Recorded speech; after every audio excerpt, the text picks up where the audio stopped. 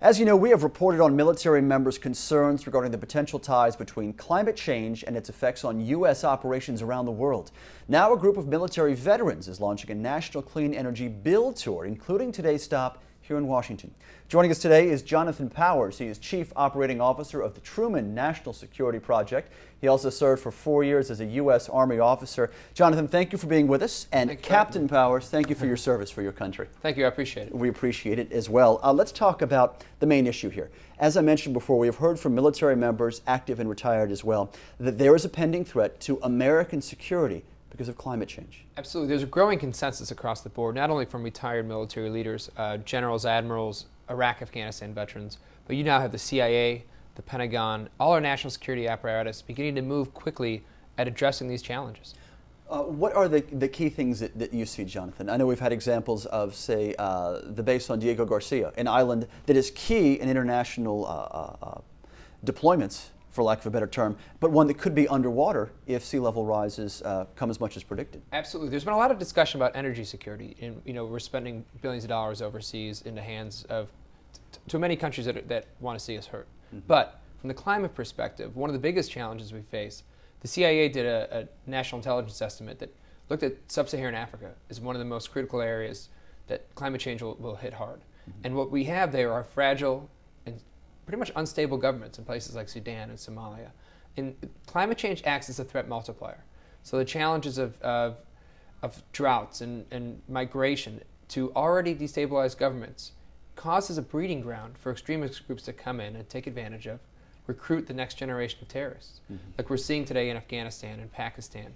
These are major challenges that the military is looking at, and they realize that climate change plays a critical role there. I think you could add Yemen to that list after the past several weeks we've been dealing with here. And if you think about where he came from Nigeria, where there's tremendous instability because of some of the work that some of the oil companies are doing on the ground. Well, Jonathan, let's talk about why you're starting here in Washington. What are you looking at in terms of the attention you want to build here? Is this essentially a grassroots tour you're taking across the country? It is. It is. It's actually the third part of a tour we've had going on since last fall. We had Congressman Markey today out in front of the Congress launching this leg. We're doing 16 states, over 60 stops, hundreds of veterans coming out. And this has been an incredibly powerful message. We have local veterans going into the community, doing press conferences, roundtables, and just meeting with local folks, talking about the challenges. And the message has been incredibly clear.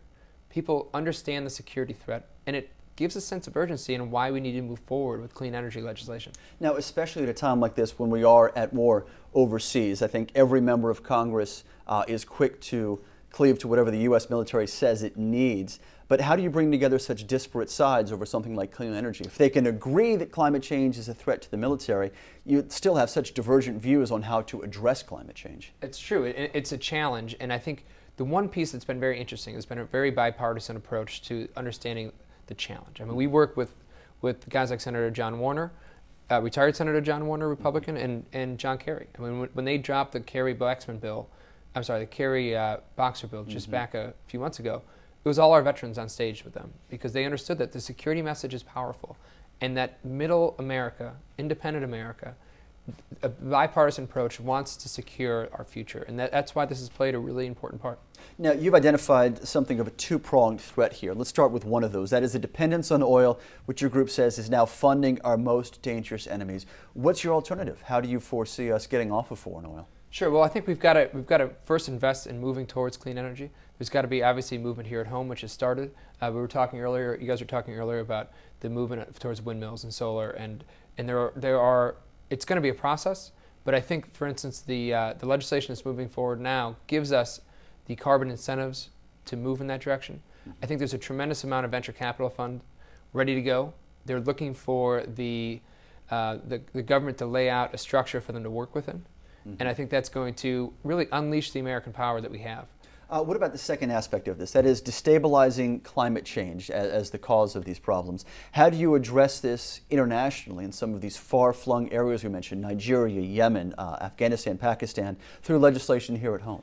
I think part of it is our development funding and what we're doing from a smart power approach. And any veteran who served in Iraq and Afghanistan will tell you it's not the soldiers and the weapons that will bring the security. It's bringing a stable community.